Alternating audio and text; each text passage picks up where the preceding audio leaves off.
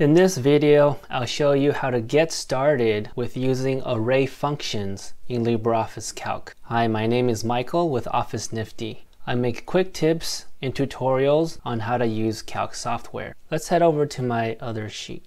So to start, what is an array? An array is just simply a linked range of cells in a spreadsheet with some values. The smallest dimension of an array would be just either a column with 2 rows of data in it, something like this. So the dimension is essentially 1 by 2, or in a row with 2 columns of values. So maybe something like that.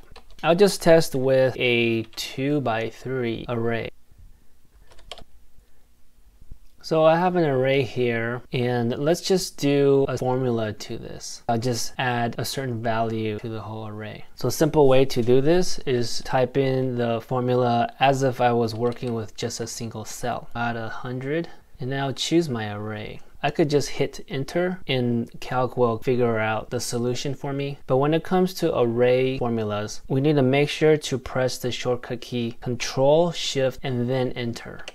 In that case, Calc knows that we're trying to apply the formula to an array, and it automatically places the values in the same dimension but starting at cell E7. When we look in the formula bar, it does show us it's an array formula because it's operating from a range of B7 through C9. Now I'll show you how can we edit this array formula. If I simply try to go to the formula and change it, I get an information pop-up and it says you cannot change only part of an array. This is because it's assuming I'm only trying to modify the formula for what I've selected, which was cell E7. So the way to do this, we have to select the whole array and then try to change the formula. To do this, we can press Control and the /. Automatically, Calc selected the array for me. Now I can go to the formula bar. And just to note, the / is the same key on my keyboard as the question mark. Also, you could use the / that's on the number pad on the keyboard, which is the divide symbol as well. So now I've selected the formula successfully. I could change my formula. Here I've changed it from plus to multiply.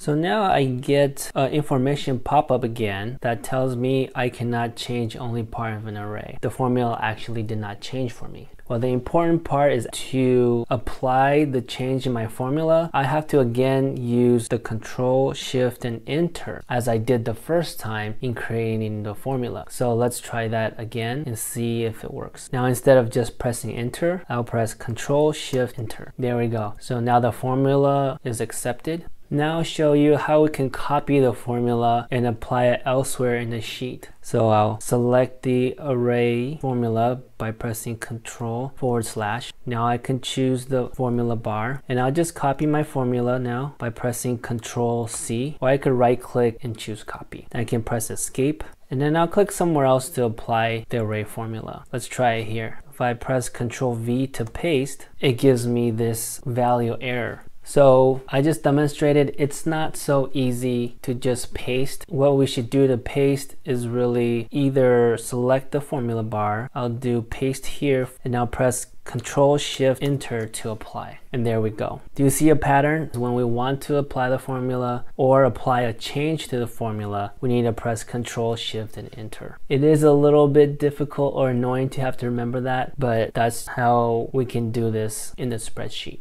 Now I'll show you how we can delete the array formula to clear some of the changes we made or to clear the data. So if we simply press delete, nothing happens, or backspace. It just gives me an information box thinking I'm changing part of an array. So the way to select the whole array again is the Control /, then I can press delete, and now it's clear and I no longer have any array formulas in this cell range. So here I've put down 2 of the main shortcuts that I've used in this tutorial. The first one is to apply the formula using Control, Shift, and Enter. Another one is to select the array formula by choosing the cell in the array and using the shortcut Control /. But also for array formulas, we could use different operators if we wanted to.